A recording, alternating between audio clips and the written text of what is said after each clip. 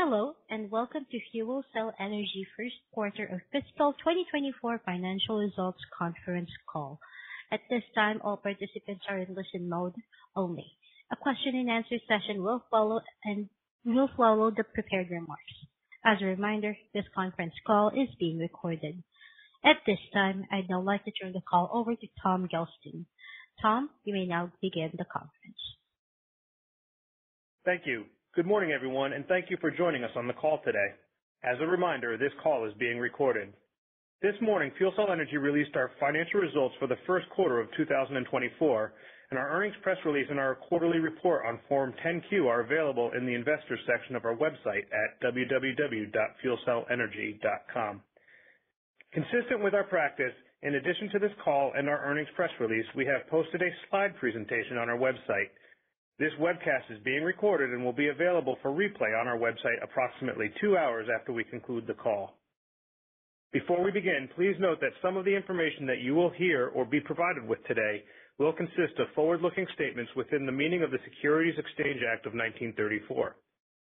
Such statements express our expectations, beliefs, and intentions regarding the future and include, without limitation, statements with respect to our anticipated financial results, our plans and expectations regarding the continuing development, commercialization, and financing of our fuel cell technology, and our business plans and strategies.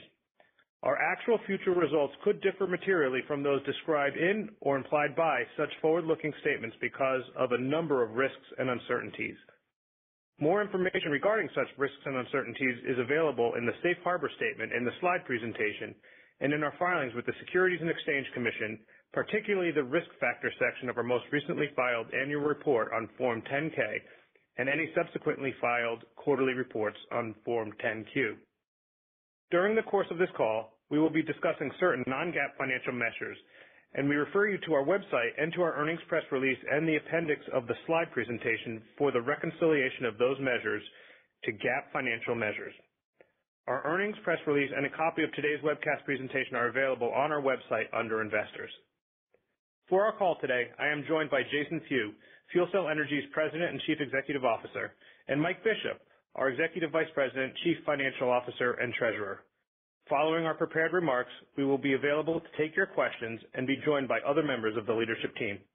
I will now hand the call over to Jason for opening remarks. Jason? Thank you, Tom, and good morning, everyone. Thank you for joining us on our call today. Since we last reported in December, we have continued to make progress toward the accelerated implementation of our Powerhouse business strategy. For the first quarter of fiscal 2024, revenues were lower than in the comparable prior year quarter.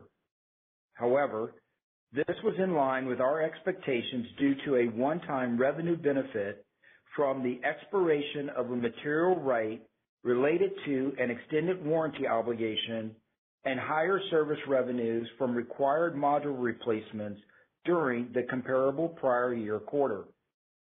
Today, we will provide additional detail on our results for the quarter as well as looking ahead.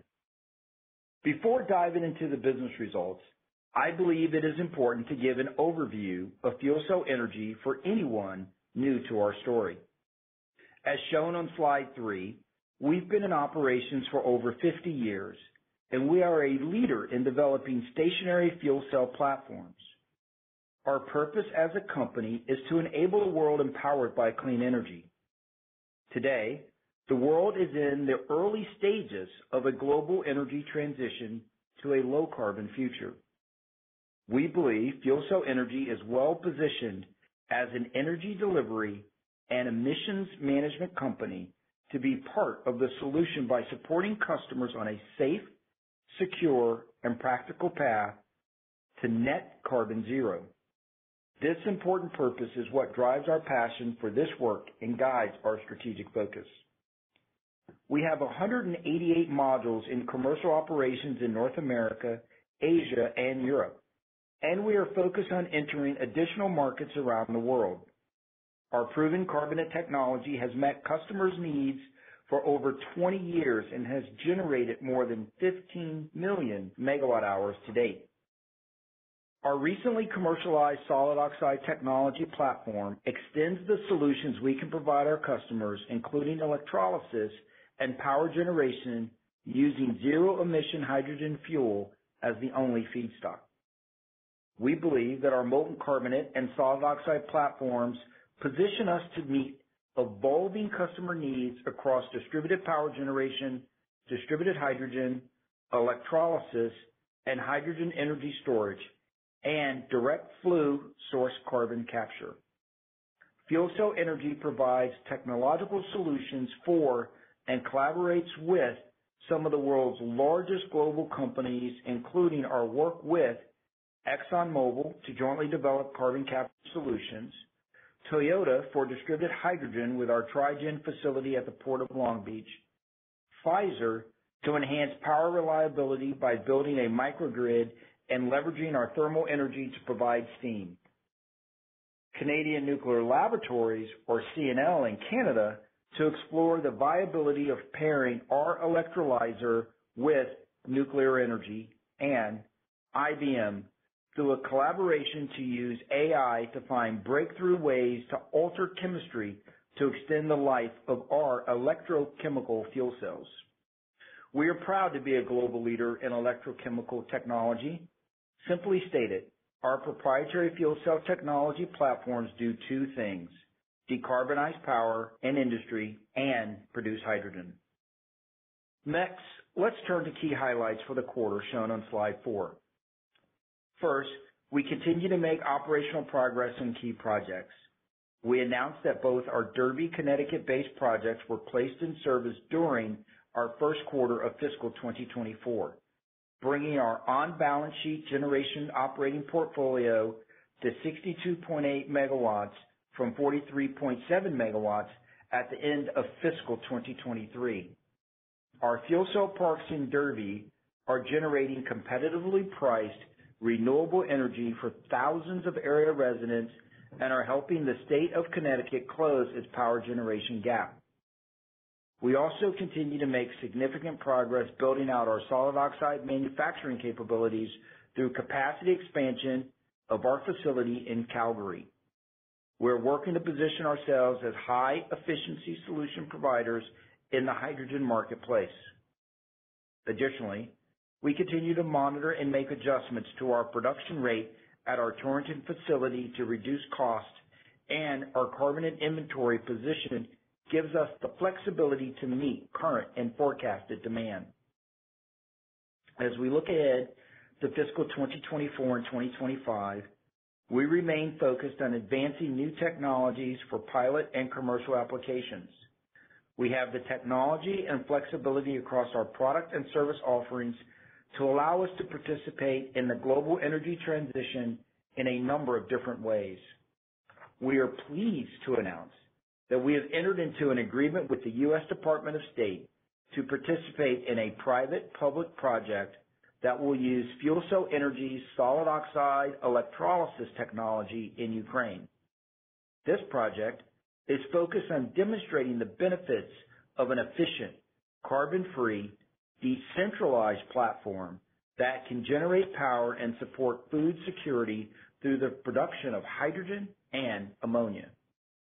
Additionally, we recently entered into a power purchase agreement with the University of Connecticut, or UConn, to install 4 250-kilowatt solid oxide fuel cell units.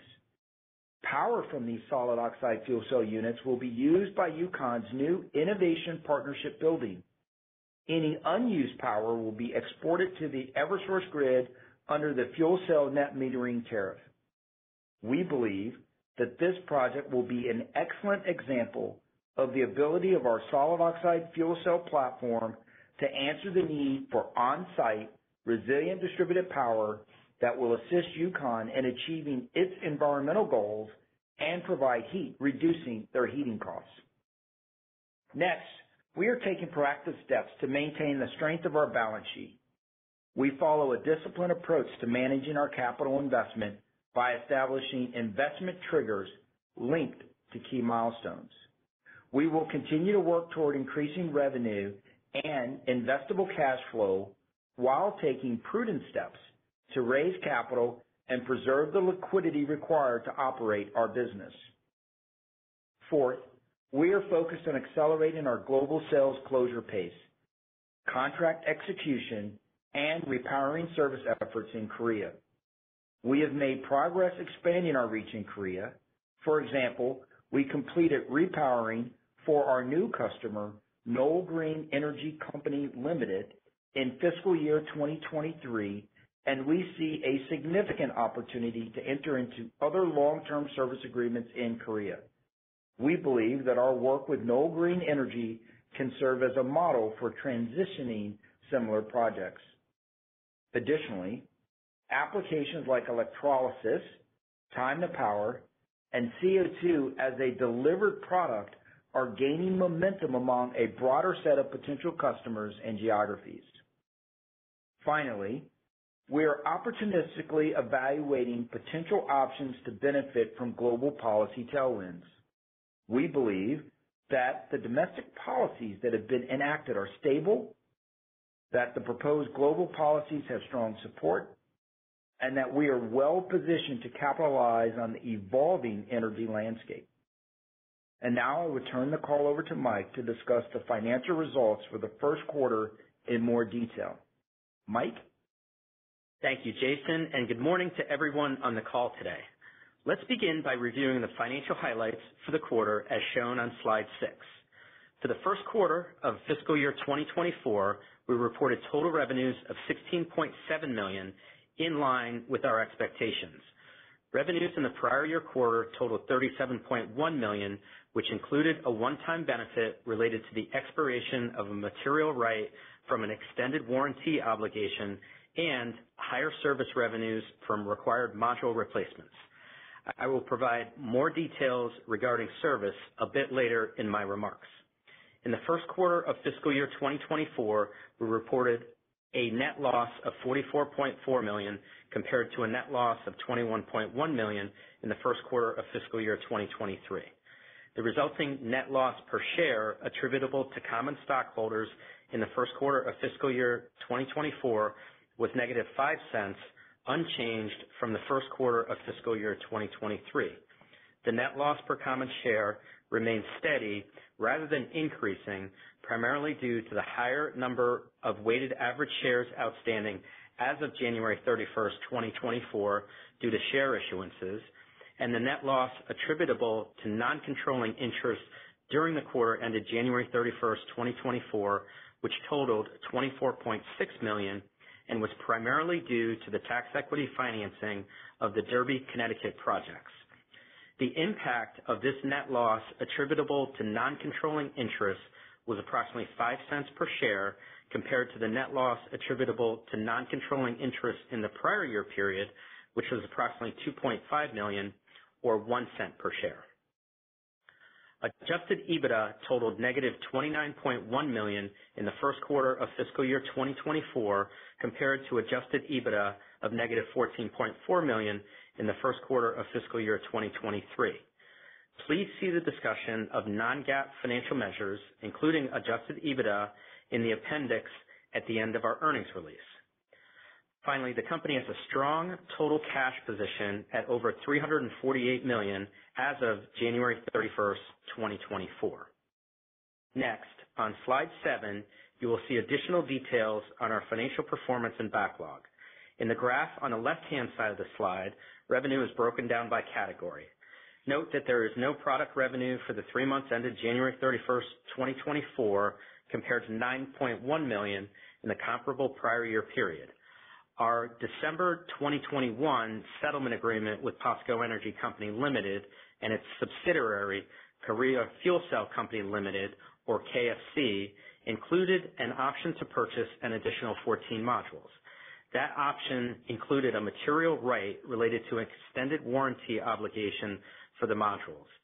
The option was not exercised, and as a result, we recognized $9.1 million of product revenues during the first quarter of fiscal year 2023. Service agreement revenues decreased to $1.6 million for the first quarter of fiscal year 2024 from $13.9 million in the prior year period. There were no module exchanges during the quarter, whereas the first quarter of fiscal year 2023 included module exchanges at the plant in Woodbridge, Connecticut, and at the plants owned by Korea Southern Power Company. Generation revenues increased 10% to $10.5 million from $9.6 million, primarily due to revenue recorded for the Toyota and Derby projects, which began generating revenues in the first quarter of this fiscal year. Please note that the Derby projects were placed in operation late in the quarter. Accordingly, we expect to see a full quarter of contribution from those projects in our second quarter results. Advanced technology contract revenues increased slightly to $4.6 million from $4.5 million. Compared to the first quarter of fiscal year 2023, advanced technology contract revenues recognized under our joint development agreement with ExxonMobil Technology and Engineering Company were approximately $0.1 million higher, and revenue recognized under government and other contracts was approximately $0.1 million lower. Looking at the top right-hand side of the slide, I will walk through the changes in gross loss, profit, and operating expenses. Gross loss for the first quarter of fiscal year 2024 totaled $11.7 million compared to a gross profit of $5.2 million in the comparable prior year quarter. The gross loss in this first quarter of fiscal 2024 is a result of unfavorable margins for generation, which included expense construction and gas costs related to the Toyota project of $3.5 million and a derivative loss of $1.9 million related to natural gas purchases during the period. The gross profit in the prior year period is a direct result of favorable product margins as revenue recognized had no corresponding costs, along with lower manufacturing variances. In the first quarter of fiscal year 2023, the company also realized higher service margins due to new module exchanges occurring in the quarter, offset by lower generation margins due to $7.6 million of non-recoverable costs related to construction of the Toyota project. Operating expenses for the first quarter of fiscal 2024 increased to $30.8 million from $27.7 million in the first quarter of fiscal 2023. Research and development expenses increased to $14.4 million during the first quarter of fiscal year 2024 compared to $12.7 million in the prior year period.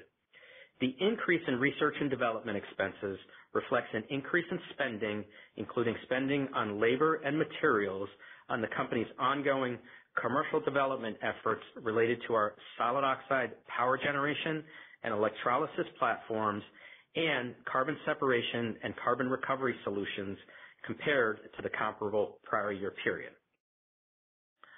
On the bottom right of the slide, you will see that backlog decreased to $1.03 billion as of January 31st, 2024, compared to $1.06 billion as of January 31st, 2023, primarily as a result of revenue recognition under generation, service, and advanced technologies agreements.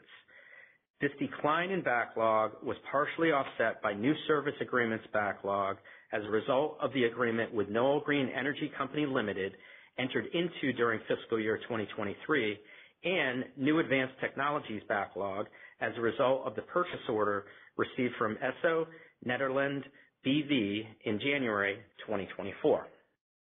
Turning to slide 8, this is a view of our generation portfolio. We are very pleased to have added 3 new generation assets, enhancing our recurring revenue profile. With the addition of the Toyota project and the 2 new projects in Derby, Connecticut, as of January 31st, 2024, the generation portfolio totaled 62.8 megawatts of assets. It's important to note that as the Derby projects were placed in service, we were able to execute long-term tax equity financings, allowing us to recycle capital back into the business. On slide 9, we have provided a profile of our service fleet, including estimated module replacement schedules for each site. These are customer-owned assets which are separate from the company's generation portfolio. Looking at historical data, you can see that the company has completed a multi-year fleet upgrade, having replaced approximately 30 megawatts of modules over the past 3 years. This does not include module replacements under the new Noel Green Energy service agreement, which were provided by KFC. These investments are expected to result in enhanced performance, lower future maintenance costs, and improved margins over the life of the modules. We are now entering a lighter module replacement cycle since we have installed longer life modules across the platform base. We currently do not expect any megawatt class module exchanges to occur until the fourth quarter of fiscal year 2024, and as a result, we expect lower service revenues in fiscal 2024 compared to fiscal 2023. But as noted last quarter, we believe that we have additional potential service opportunities in Korea to transition customers to new repowering agreements similar to the contract that we executed with Noel Green Energy, adding to our long-term service revenue opportunity.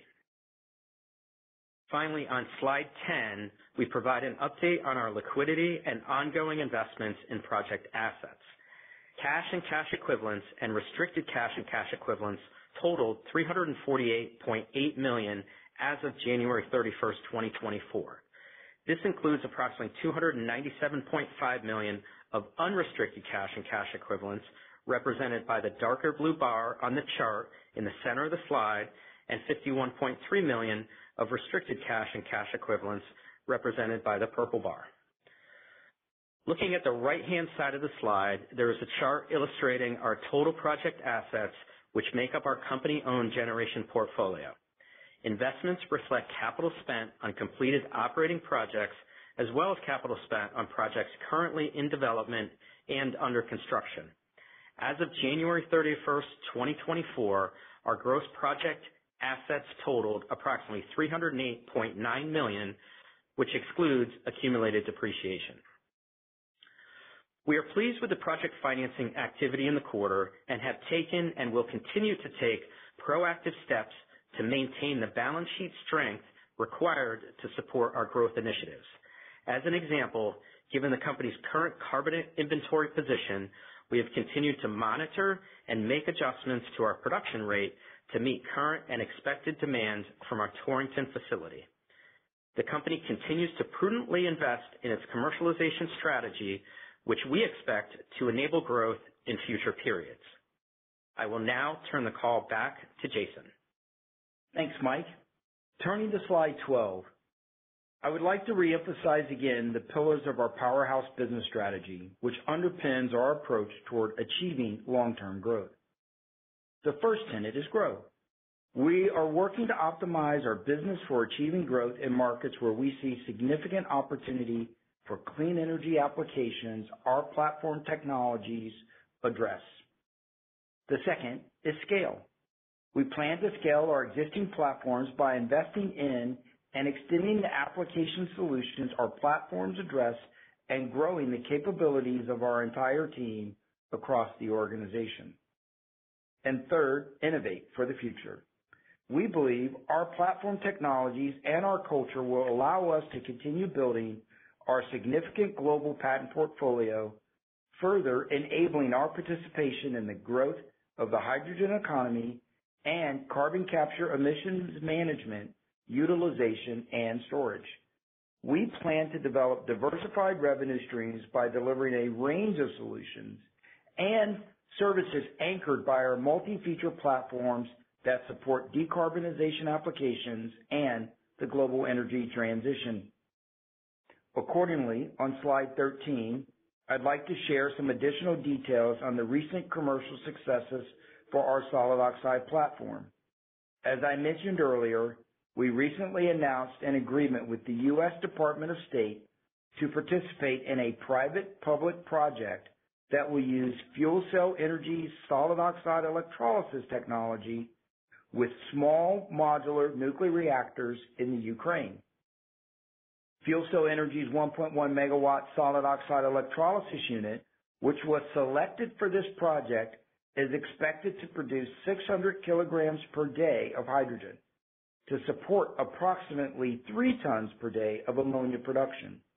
Additionally, we are conducting a design and cost study for a plant that would be capable of making 3,000 tons per day of ammonia. We are excited about this important opportunity to deploy our solid oxide electrolysis platform integrated with NuScale's small modular reactor to support energy security and agriculture in Ukraine. Additionally, as I mentioned earlier, we recently entered into an 8-year power purchase agreement with UConn to install 4 250 kilowatt solid oxide fuel cell units. UConn will provide all utilities, including low carbon natural gas fuel, and our platforms will power the Innovation Partnership Building, the university's new on-campus center for cutting-edge research and industry collaboration and innovation. We believe that these planned commercial applications will highlight the specific advantages of FuelCell Energy's solid oxide fuel cell and solid oxide electrolyzer cell technologies. Our technologies offer fuel flexibility, efficiency, reliability, and a small footprint for easy co-location. We believe solid oxide presents one of the best opportunities to minimize overall cost while maximizing efficiency, and that our platform can give more organizations the option to implement a flexible energy strategy. Because most of the cost of hydrogen produced by electrolysis are related to the cost of input power, efficiency is one of the most effective ways to lower zero-emission hydrogen cost.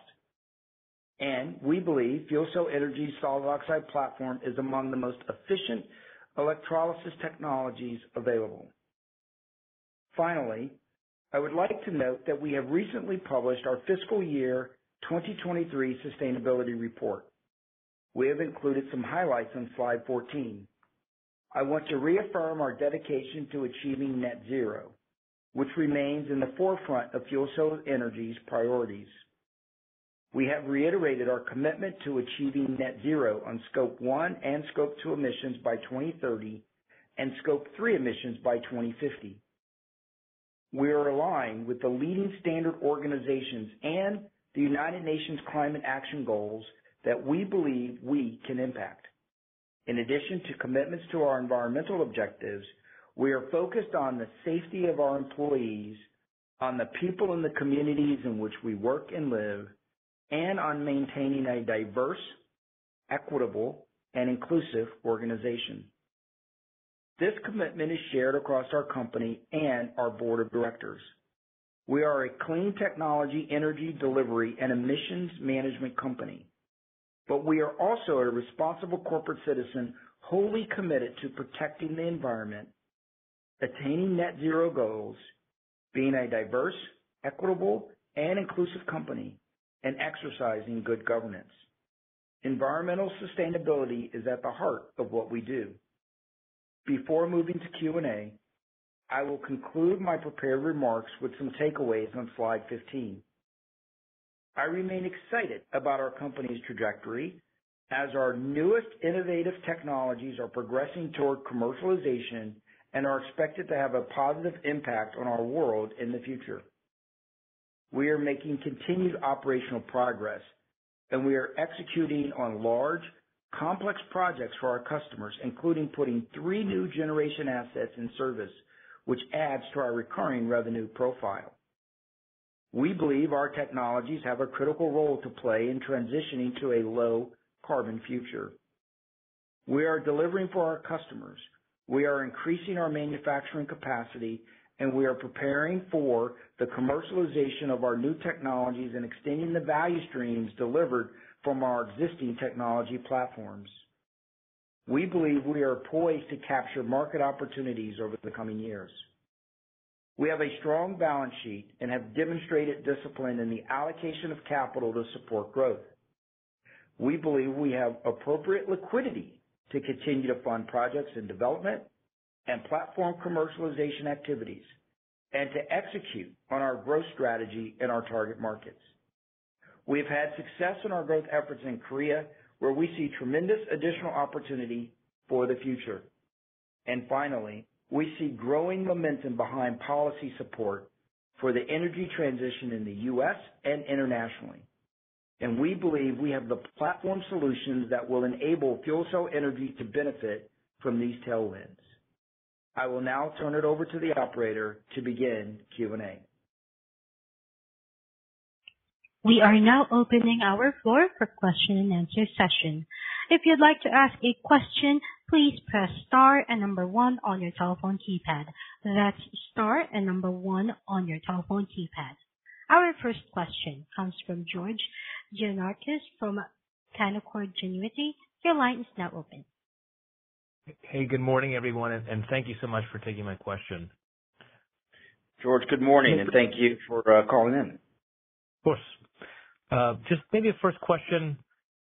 Can you please just give us an operational update on the Toyota program and whether or not you've seen additional interest from new parties in the product? Yes, the Toyota project is operational. As we previously reported, it is producing power, hydrogen, and water, all being utilized for Toyota in support of their operations at the Toyota Logistics Center, which is what they operate at the Port of Long Beach. The hydrogen is supporting the imported Toyota Mirai, as well as the jointly developed Class 8 vehicles that they developed with PACCAR under the Kenworth and Peterbilt brands, and then water for the car washing operation, reducing the amount of water that they need to use, which is consistent with their environmental objectives. With respect to additional opportunities, we do see additional opportunities for Tri-gen. Domestically, one of the big questions now is really how does 45V play out, and we think that that's having some impact on pacing, but there is strong interest both at a port level as well as the realization around the distributed nature of the platform, and that by it being a distributed platform, there's a number of hurdles that you can avoid in trying to get these hydrogen projects implemented without needing to get through a lot of the infrastructure challenges that exist in trying to do centralized projects. So we see solid interest in the Tri-gen platform, and we think once we get through some of this clarification, we expect that to hopefully turn into opportunities for the company. Any guidance on the level of credits you see based on the changes in 45E for that project per kilogram of production? No, I mean, we remain optimistic that the ultimate rulemaking from the Treasury Department is going to be consistent with the views that we've had on the Toyota project. But of course, you know, we like many others, we're part of organizations that commented on the Treasury Department proposed rules, and so we remain optimistic that there won't be a change, but you know, we certainly can't say for certain because we don't know where they're going to land. Okay, and just one follow-up. Slide 10 show that your projects in development have now, you know, basically come to zero. I'm curious as to whether that's a conscious decision on your part to kind of slow the growth of the development of projects and allocate resources in other directions, or should we expect that to kind of grow over time? Thank you. No, we expect that to continue to grow projects. Got it. Thank you. Thank you. Question comes from Manav Gupta from UBS. Your line is now open.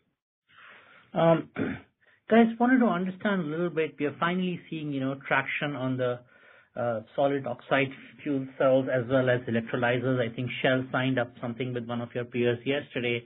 And so I'm just trying to understand, where are you in this process of developing that offering? And do you actually see more orders come through in the second half of 2024, in 25 on the electrolyzer front? Hey, Manav, thank you for the question and being on the call today.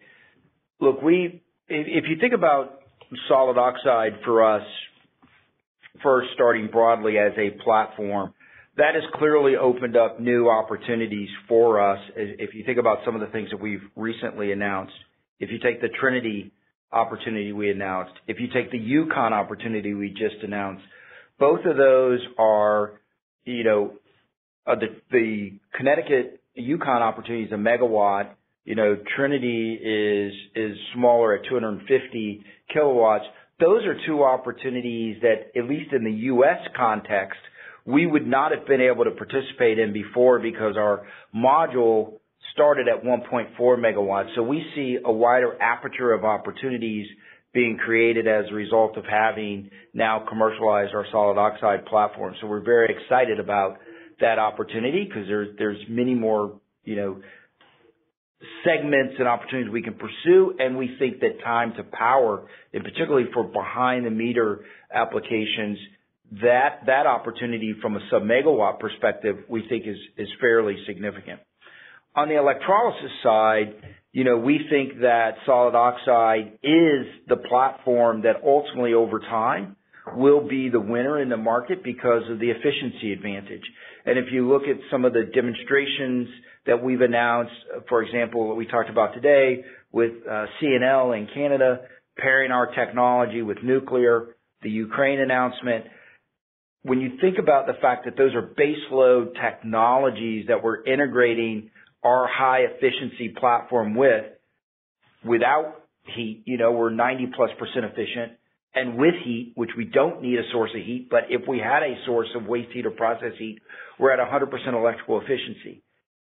If the aim is to produce hydrogen, clearly solid oxide is going to be the winner from an efficiency standpoint. If you just assume that power being the biggest cost, when you get to scale across the different platform technologies, if you think about, if you just use 10 cents as a measuring stick, if you will, of the cost of input power, that's anywhere from $1.50 to more advantage from a cost differential on a price per kilogram.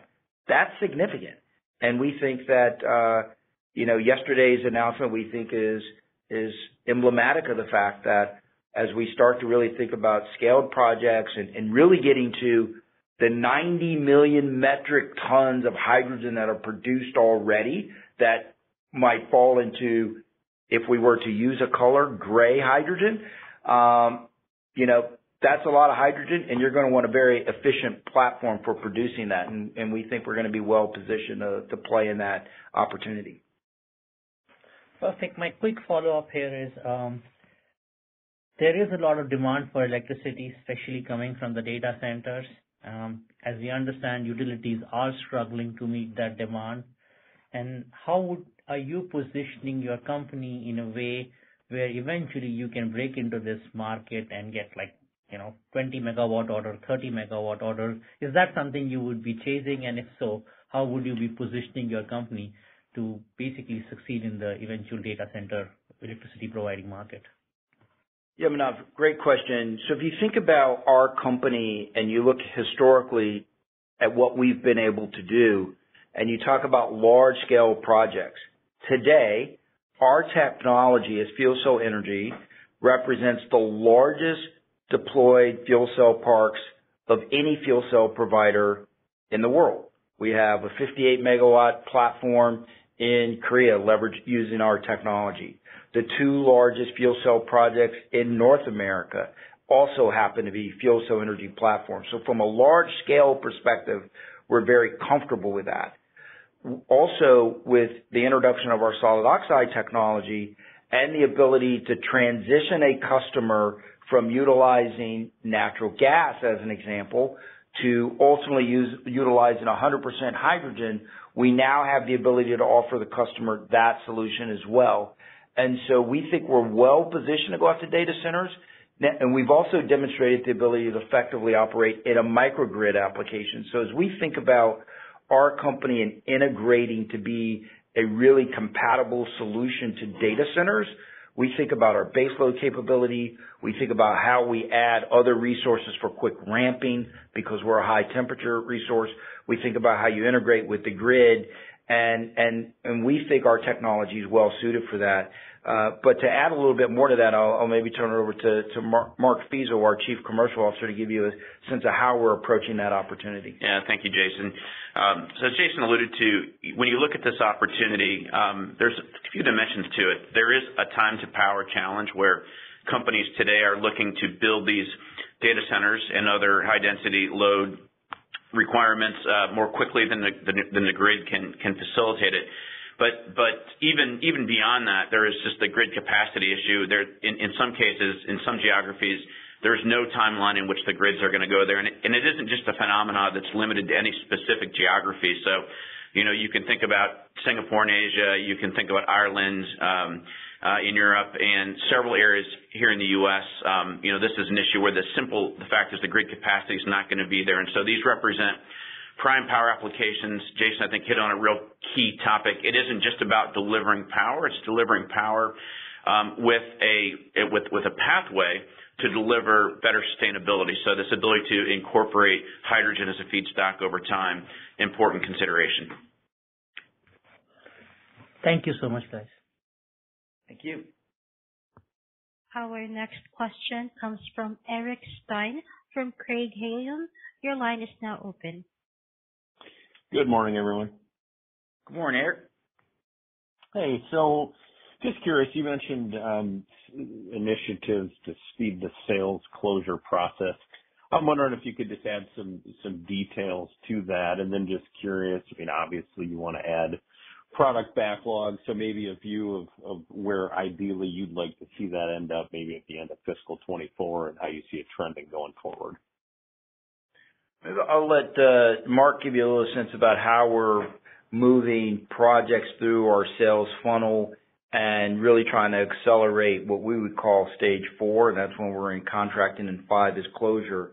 And we talked about a couple of those closed projects this morning that we've done, but I'll let Mark hit on that a little bit, and then we can talk a little bit more about how we think about long-term targets. Sure, yeah, there's many aspects to that, but maybe one common denominator is if you think about delivering energy to someone or hydrogen to someone, doing so in a way that transfers risk away from that person. Historically, people have procured gases from an industrial gas supplier and electricity from a utility.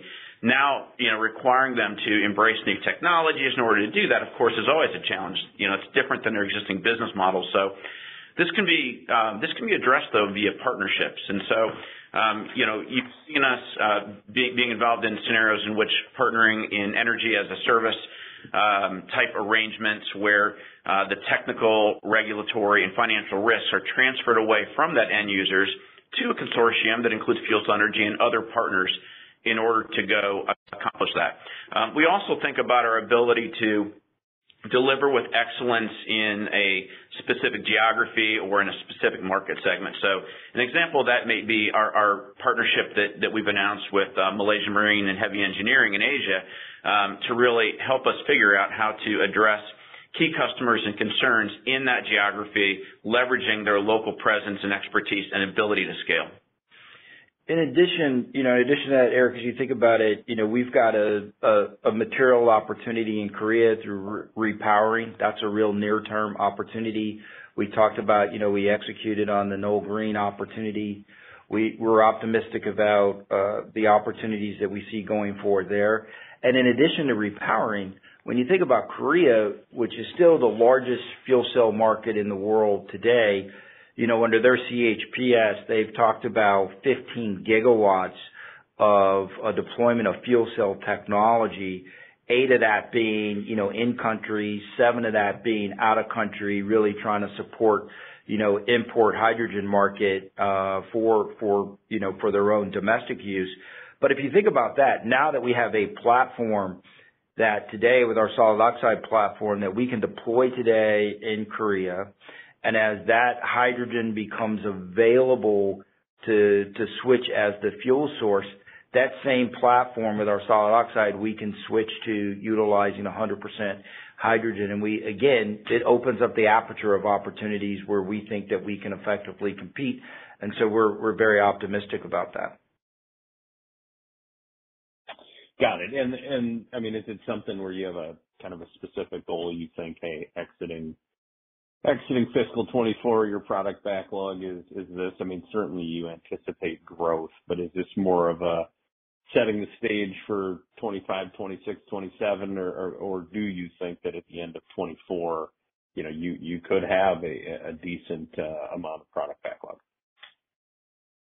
Look, we certainly have a target relative to backlog and building our backlog throughout the fiscal calendar year for us of 2024. And we think these opportunities will play into that. We think repowering is one of those opportunities. And as we've seen, just here recently, the opportunities with our solid oxide platform, and we talked about last quarter, which, we're working through contractual terms on a commercial win around leveraging our platform for biofuels in California. And we think with the growing biofuel market, our RNG, and our ability to take direct biofuels, again, positions us really well to start turning this pipeline into closed transactions throughout 2024. Got it. Thank you. And then maybe just the last one here, and I'm not sure. I think last quarter you might have provided some specifics, but clearly now given the setup in South Korea, there is a big opportunity on the service side.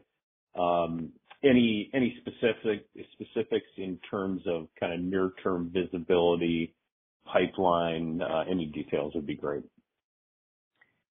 Yeah. So Eric, we are, if you step back and look at our opportunity in Korea with respect to repowering, we, directly sold the opportunity at KOSPO, and so that one is one that we continue to manage as we always have under our framework of a long-term service agreement. We've successfully now been able to repower Knoll Green, which was a project that was sold by our previous partner in the Korea market.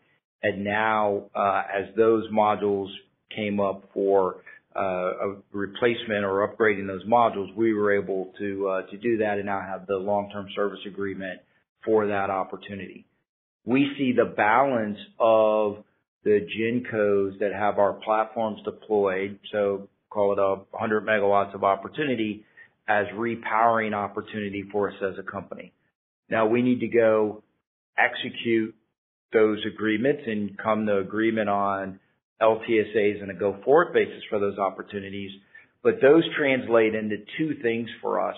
One, it's new module sales because we need to upgrade those modules as part of the repowering, and a new long-term service agreement that goes along with those modules that run coterminous, if you will, with those modules. So we see that as a real market opportunity for us, and Mark and his team is very focused on the repowering opportunity in Korea. Okay, thank you. Thank you. Our next question comes from Ryan Pfingst from B. Riley. Your line is now open. Hey, good morning, guys. Good morning. First question is around OpEx. Just wondering how we should think about R&D going forward as we get closer to commercialization on some of the next gen tech. Does that start to trend lower year over year in 25, maybe up year over year this year? Good morning, Ryan. This is Mike. I'll take that question, and thank you for joining the call. So, as far as R&D, you have seen it trend up over the last several years, and this is really related to the commercialization efforts that the company is putting into our solid oxide platforms, as Jason mentioned, around power gen and electrolysis, as well as carbon capture. So it has trended up. The targets that we put out for this year were between 60 and 70 million for that line. So we're right in that range, kind of at the lower end of that range. So I wouldn't expect to see a material increase from where we sit today. That's helpful. Then my second question is, do you have an update on the potential DOE loan guarantee, or maybe any sense of timing that you could help us with there? Yeah, so we are, where we look to leverage the DOE loan program opportunity is in two potential areas. One is around expanding our capacity for solid oxide in North America. And as we talked about, we've been doing the work to identify potential new locations, which also may include, additional expansion capacity at our existing facility here in Torrington, which would also be eligible for the DOE loan guarantee if we go that route. The other area is ultimately what we end up doing around expansion of our carbonate platform tied to ultimately our view of the carbon capture opportunity. So now, there's about a 4-phase process that you go through with the DOE. And we are progressing through that process, but don't have a specific answer on timing of closure of that as we sit here today. Got it. Thank you. I'll turn it back. Thank you. Our next question comes from Noel Parks from Tuohy Brothers. Your line is now open. Hi, good morning. I apologize if you touched on this earlier. I got on a little late. But I wondered if you could talk a bit about the ExxonMobil partnership and sort of in December announced that they had sort of formalized making your technology the carbon capture technology of choice. And so if you could just talk about maybe the pace of further developments from here as you look ahead. Yeah, good morning. No, how are you doing this morning? Great, thanks. Yeah, so as we announced that we have reached a point in the work that we've been doing with Exxon to move forward on the Rotterdam demonstration project at one of their facilities. And so the team is working on building the platform in support of that demonstration effort with Exxon. We remain very excited about the opportunity around carbon capture, but the current focus right now is really around the demonstration effort and getting that platform built and ultimately building the demonstration project. And in February we also put out an announcement around the funding of the order in support of that demonstration project. So we're continuing to advance the program. Great. And this might be a little bit of over triangulation between various projects you've had, but I was wondering the Tri-gen project with Toyota at Long Beach. Is there any analogous use case I'm thinking about for example, maybe U.S. Gulf Coast and oil tankers, export facilities, and so forth? There's a lot going on with LNG there as well on the horizon. Any similar opportunities that you've talked about or have customers approach you about around about doing Tri-gen in a setting like that? Yeah, when you think about the Tri-gen platform, and if you just take two of the value streams out of the Tri-gen platform, setting water aside for just a second, clearly opportunities around power generation for distributed power, and then hydrogen. Beyond using hydrogen for transportation, there's conversations around hydrogen for gas blending to help reduce the overall carbon intensity of nat gas is another way in which the platform can be utilized.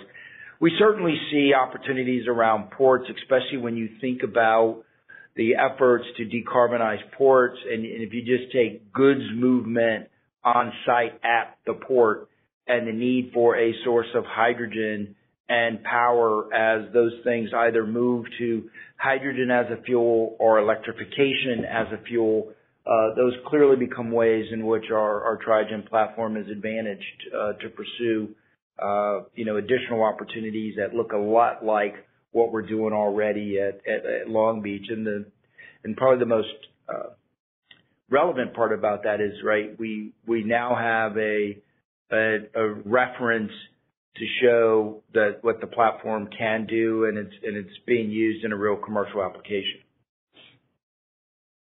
Sure, that it's the demonstration value for sure. So, okay, great. Thanks a lot. Thank you. And And Ellie, I think that's all the questions that we have. That's all the questions that we have. I'd now like to hand back over to Jason for a few closing remarks.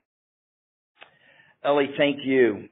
We will continue to execute on our Powerhouse business strategy with the goal of delivering value to our customers, growth, and optimizing returns. Thank you all for joining the call today and for your interest in FuelCell Energy. We look forward to updating you again next quarter. Have a great day. Thank you for attending today's call. You may now all disconnect. Have a wonderful day.